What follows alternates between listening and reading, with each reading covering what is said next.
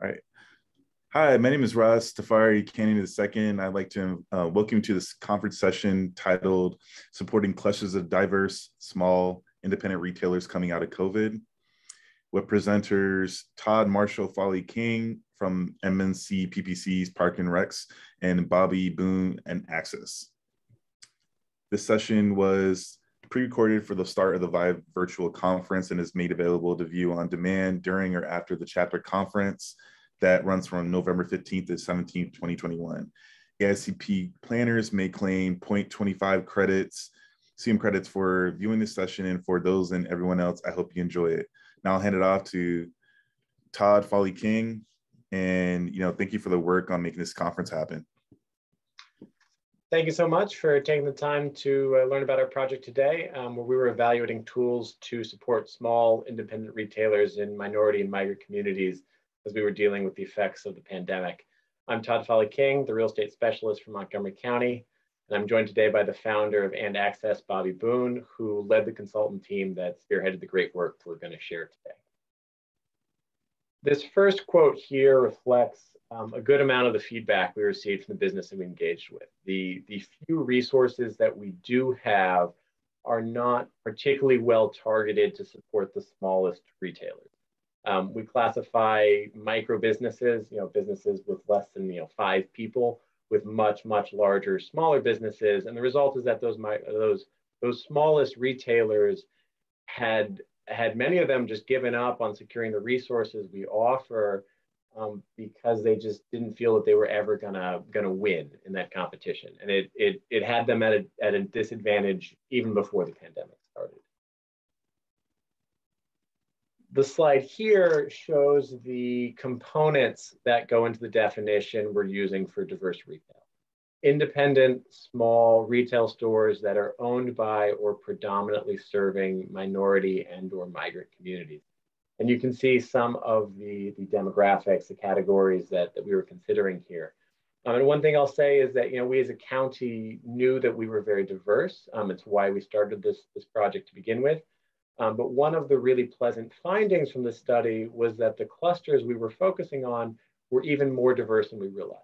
That many of the stores within them that did not have obvious external signals catering to minority and migrant clientele were in fact minority owned. And we learned that because of the great work that Bobby and his team did, visiting just about every store in each cluster and categorizing them and figuring out who's owning them, who are they serving, what's the role that they're playing in this cluster.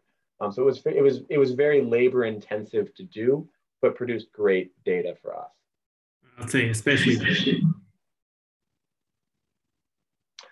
The map here shows the 3 study areas. We were looking at Wheaton, Silver Spring, and Tacoma Langley. And we chose these because, of course, they are centers of migrant communities, and they're sort of the commercial hub of those neighborhoods. There are also areas where there are some development and displacement pressures. With Silver Spring and Tacoma Langley, the Purple Line, of course, is being built, and in Wheaton, there has been an effort at revitalization there for a while.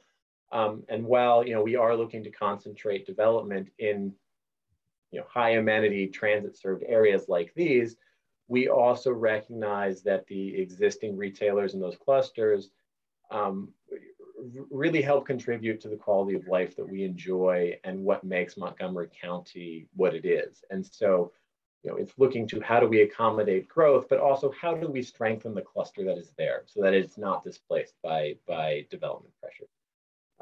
The study is an extension of a prior study we did in 2019 with a class of students from the University of Maryland, looking at how we might strengthen the cluster of small retail at the Long Branch neighborhood. And that study, which Bobby actually led the class or was their advisor, they identified many of the tools, and the study that we did this as a follow-up, we got to go into greater depth as to how might we apply them and implement them, and what are the various trade-offs between using them and some of our other objectives in these areas. I'll now pass it off to Bobby to start to walk through what we found. All righty. So just checking sound. Okay? Or is it muffled? Okay. Great. Sorry about that recording. So just to kick us off, one of the things that we wanted to really understand is quantitatively what we're talking about. Who are those business owners? How many people do they employ? What's their estimated sales, the estimated square footage of those spaces, et cetera. And so, through, on the ground work, we were able to create an inventory of these businesses and really understanding, how they contribute to each of the clusters.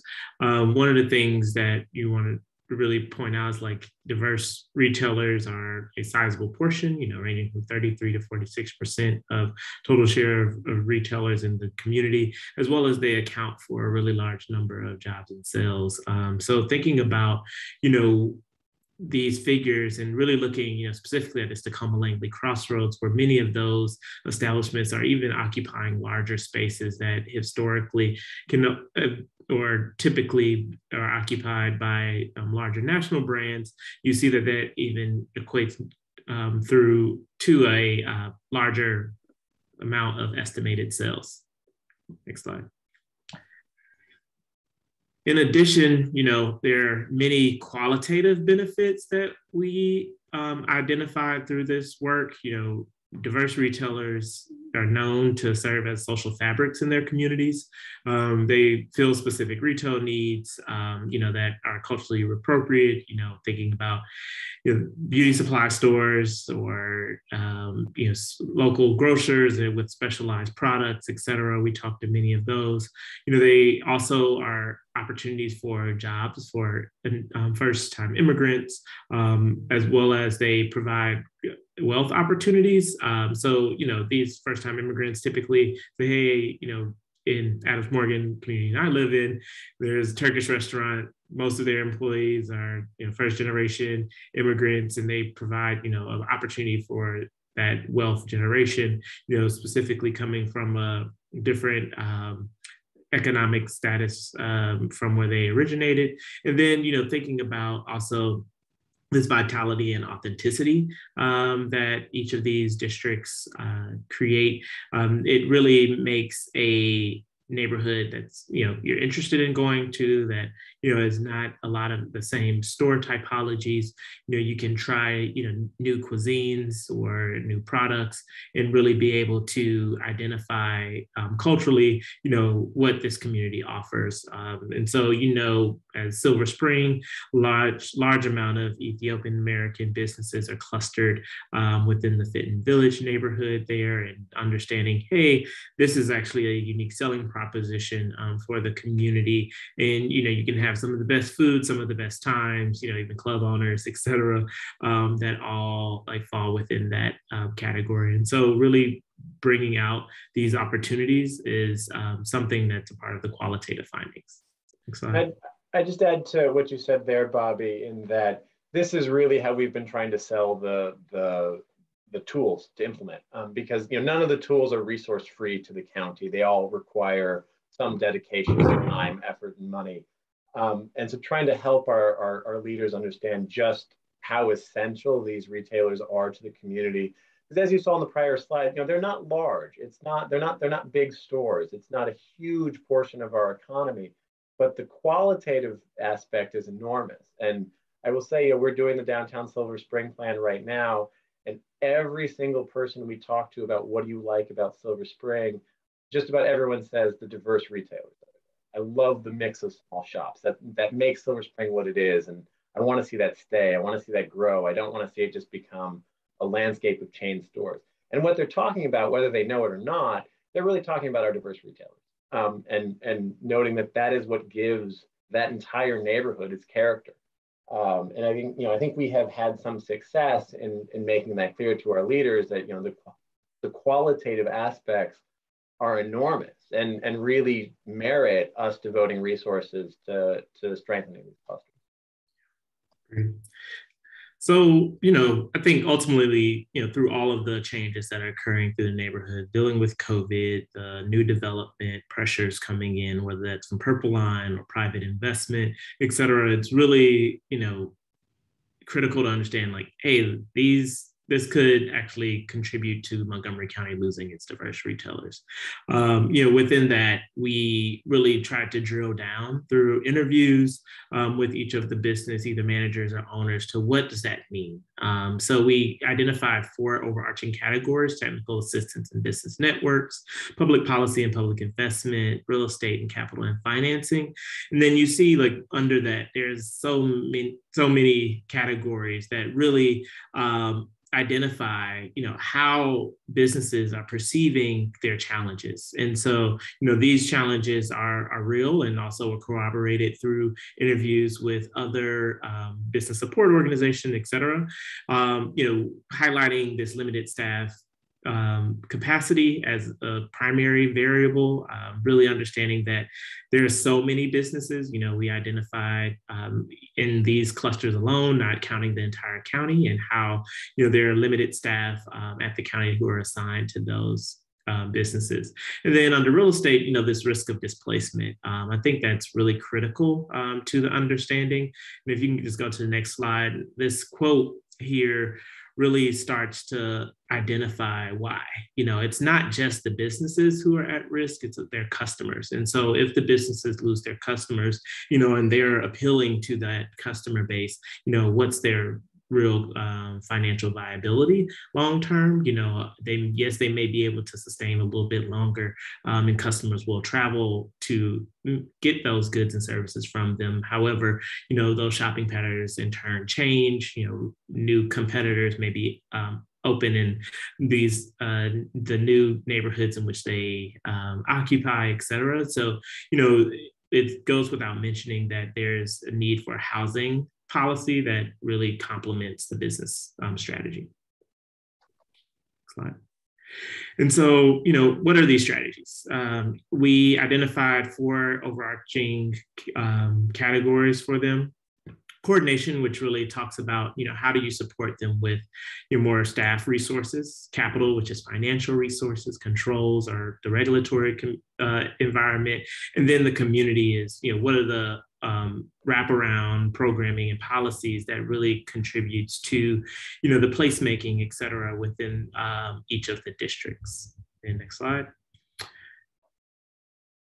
And what we identified through those were 9 different tools that really are applicable to either the county as a whole or each of the communities. And that's why they rose to the top, right? It's like, if we're able to identify tools that can support the entire county, that's great. And because, there are minority-owned businesses outside of these clusters, but it's also great because you end up getting to this level of equity that can be attributed from minority business designations that really can support identifying who those businesses are, and then pairing different tools with it, such as loan pools that they're eligible for, or small business impact policies that really supports their long-term preservation, and understanding, hey, is there opportunities for the county to play a role in communicating, hey, this development's coming down the pipeline. This is how it's going to impact you. How can we mitigate that impact before it's just like, hey, we're here, we're about to put a sign that says construction, but stores still open. So being much more artful in these things. And Todd's going to go through 2 of the primary tools in which we mentioned: diverse retail liaison, as well as the commercial overlay zone. Thank you, Bobby. And I'll say all of these tools are detailed in the report that we put out, which is on our website. Goes into detail of the challenges and these tools. But we chose to highlight these tools, starting with the diverse retail liaison, because we cannot do more if we do not provide additional capacity to work with the small retailers. The current office that supports them they're saints. They work incredibly long hours and are incredibly devoted. But I believe that it's a handful of people for a county of 1 million plus. And you can see the number of small retailers we had, diverse retailers we had in just those 3 clusters. And there is just no way for that office to meet the incredible demand that's put on them. And we also have a strong network of civic organizations that are working with diverse retailers, and they too are completely overwhelmed by the need. And so we could not come out with a report recommending additional tools and frankly additional work for this office to take on if we did not give them more capacity. And so this idea here is to have a dedicated staff person for each cluster whose job is to be out there on the streets, making relationships, making connections, helping store owners address the challenges they're facing and connecting them to resources in the county, civic organizations, other partnerships that we might be able to leverage. And when we did this, it was in the middle of the pandemic, and there was substantial concern about the future budget for the county, and that influenced how we framed the recommendation. So at its essence, it makes clear that there's just no substitute for the time and investment needed to create a relationship with a diverse retailer in order to have a chance of connecting them with the services they need when a crisis like the pandemic comes along, or even in normal times. But we did suggest that this may be a partnership between the county and a mission-oriented nonprofit that works with these small businesses in order to make the county investment go really as far as it could. But we present this one first every time to make clear there's no silver bullet. There's no easy way to work with small retailers and diverse retailers without having staff on the street. And it's definitely the case for Montgomery County that to do more, we just need more people. The second tool that we want to present is the overlay zone. And this is one that gets more into the land use that those of us in the planning department have more control over. And it would ensure that new development provides small retail spaces that, in being smaller, are less expensive to fit out and have a lower total cost of rent. And we emphasize the need for this tool in Tacoma Langley because that's comprised of just a few large shopping centers, and they're owned by companies that do development. So redevelopment of any one of those centers could wipe out or displace a significant portion of that cluster really at any time that the market calls for new type of development. And so it's really important that in that area we get an overlay in place that requires any new development that comes along to provide some of these smaller retail bays. We did examine, but ended up not recommending a commercial inclusionary zoning requirement. A CIZ works like inclusionary zoning for residential. It requires that new development provide dedicated, affordable commercial space. We ended up not recommending it after considerable discussion because we found it made it too difficult to attain the other goals we have for attracting growth to the Purple Line corridor, where we will have high quality transit. And that we didn't have very many tools to offset the impact of that requirement to future project feasibility. So instead, we focused in on how do we create smaller spaces. And we are currently implementing this recommendation in the downtown Silver Spring plan that's being developed right now. There's a recommendation in the drafts of that plan at this stage that the Fenton Village overlay zone be amended to require new development above a certain threshold, include small retail spaces of 2,000 square feet or smaller that would be easier for a diverse retailer to rent out because it would be less costly than a much bigger space, and also a lot less costly to fit out, to turn from a concrete shell into a store. So this quote here, I think, reflects the essence of the challenge we face. Montgomery County has services and programs available and really amazing staff that work with small businesses, but diverse retailers have difficulty accessing those resources and staff because they don't know if they're available. And we have limited capacity to promote them in the way that we need to. It also reflects how our assistance really occurs at the margin. We're not going to be able to save every diverse retailer who's struggling. And municipal support is inherently small compared to just the magnitude of what you face when you're running a business. And as a result, it's especially critical that those supports that we are able to provide and that we do have are really targeted and reach their intended audiences, or their intended recipients, excuse me. And that really is what that suite of tools, when you put them all together, is aiming to do. to increase the amount of resources available and ensure that they're getting to diverse retailers. With that, yeah. I was gonna say one thing. I was on mute. Still haven't learned that.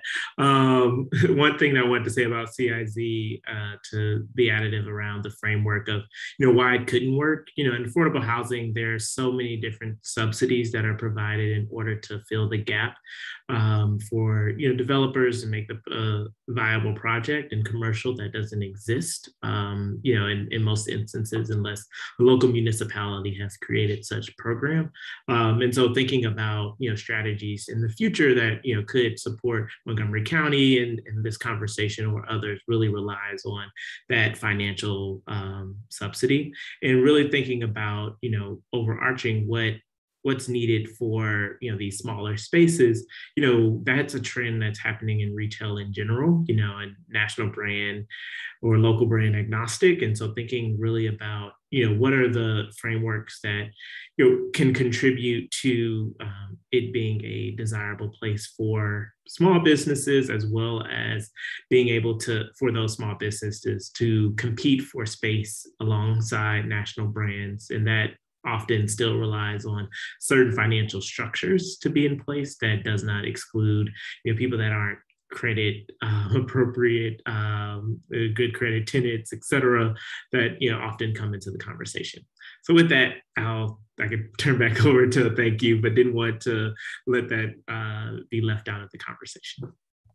That's actually a great point, Bobby, and I think it flows right into sort of the concluding statement, which is that throughout this presentation, everything is leading up to this point that it's immensely labor intensive and resource intensive to provide meaningful support to diverse retailers and small retailers. And I think we identified the immense value these retailers provide to the identity of our county and the quality of life in our region, to showcase why that is worth that large and sustained investment. But it is precisely that. It is a decision that we are going to dedicate resources because this makes our quality of life what it is in this county, and we should thus do it. So I want to thank you for your time today, and we greatly hope you enjoyed our presentation. Thank you. Thank you.